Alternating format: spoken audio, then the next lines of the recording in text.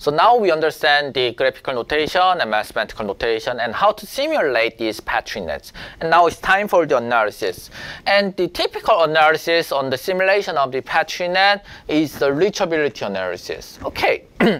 So we need some a Petri-net, a sample Petri-net for an analysis case, and we are going to introduce this Petri-net with 3 transitions and 2 places.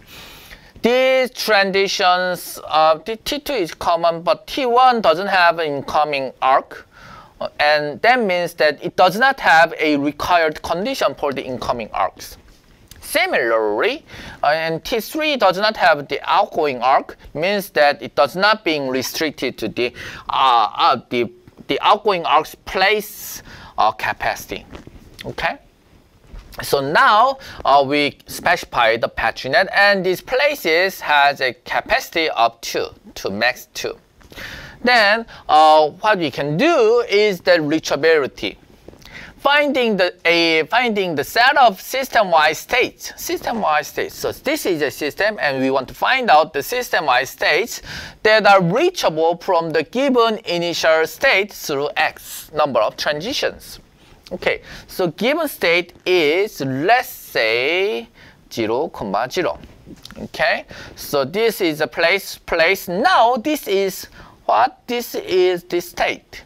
Really, I said that places and states are different thing, and this place, okay, this is a place with 0 tokens, and places and tokens together specify the state, and it has a 0 token and 0 token and 0, 0 state. Right, that's being done. And now what is the feasible transition? We only have one feasible transition of T1, and let's say T1 can be fired. And our next state is going to be what? Is going to be, since T1 is being executed, we have 1 token here, and it's going to be 1, 0. Right? Right. Then what's our next feasible choices of transitions? T1 and T2. Right? T2 can be now fired because we have 1 token here. And we have T2 and we have T1. Okay, and if T1 is being fired, we are going to reach to the T, 0. If T2 is being fired, we are going to reach to the T, 0, 1. And then, are we able to execute another T1? Maybe not. Why? Because then we have capacity being here. Capacity of 2 being here, so that 2 is being met, we cannot execute any further T1. What we can only do 2, 0 state is firing T2. And then we can fire T2, and we can come up with 1, 1, right? 1, 1. And then T2, if we have 1, 1, the feasible transition will be T1, T2, and T3. Okay, so now what we can do is that we can fire T1, we can fire T2, we can fire even T3. And T3 fire will make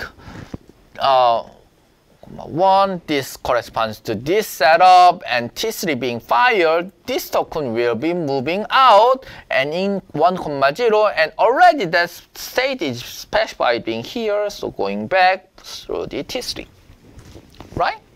And we do all these expansions, right? All those expansions, and let me ask you this, is it possible to reach to the 3, 3? This is not reachable. This is not reachable state. However, are we able to reach to the 0, 1? Yes. How many transitions are there? 1 transition and 2 transition will be needed.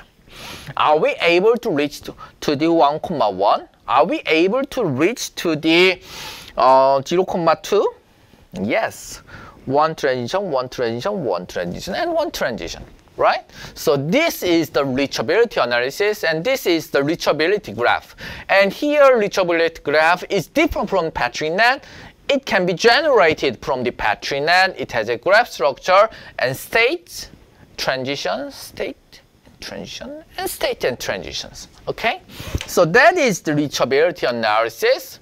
And there is one more analysis that we can do is the Leibniz analysis. So Leibniz analysis is whether a transition can be fired or not. Let's have this one sample network of the Petri-Net. So some of these transition can be fired, or some of these transition cannot be fired. Okay, so this Leibniz has a level of Leibniz. One is dead, so this transition is being dead. It cannot be fired forever. However, L1 live is okay. It cannot be fired at the moment, but in the future maybe it's possible. L4 Leibniz can be always fireable.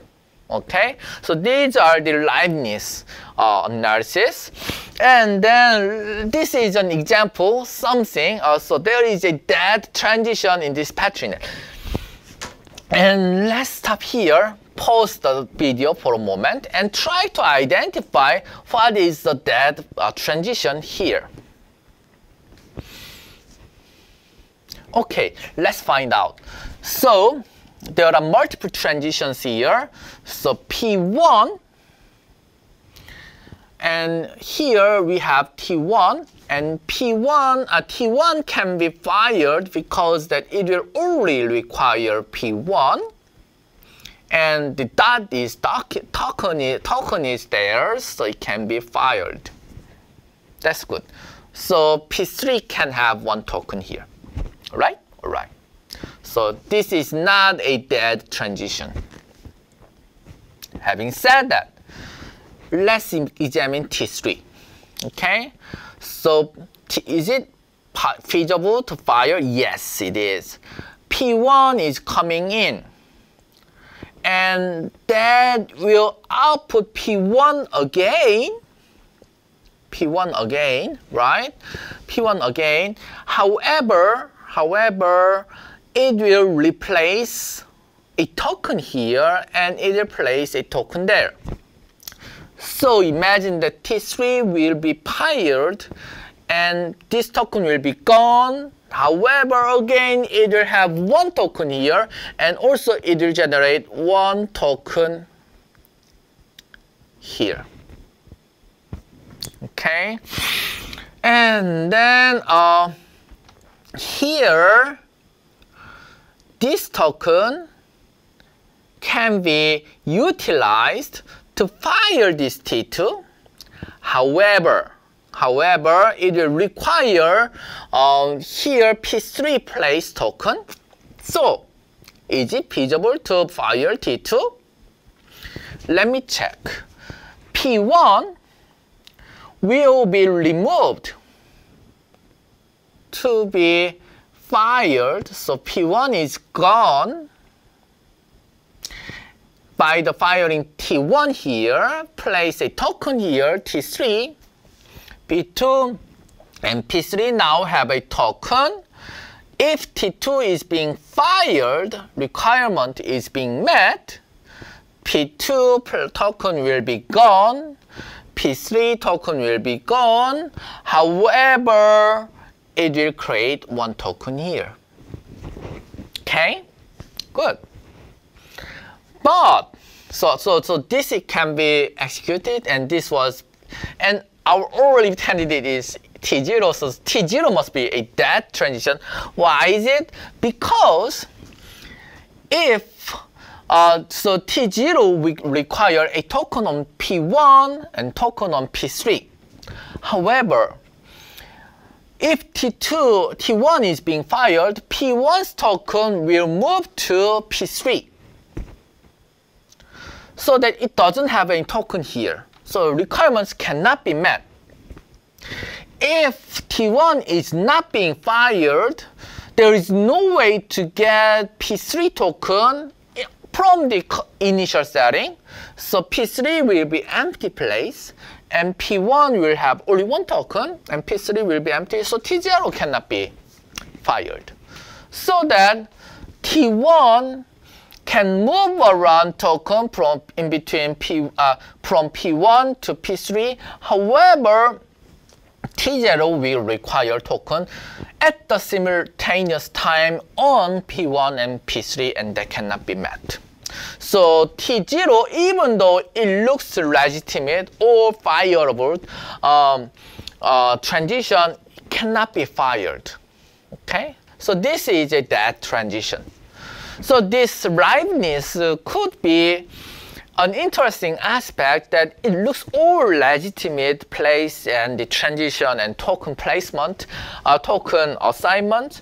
However, based upon those token assignments and or like network structures, some transitions are there, but it's meaningless.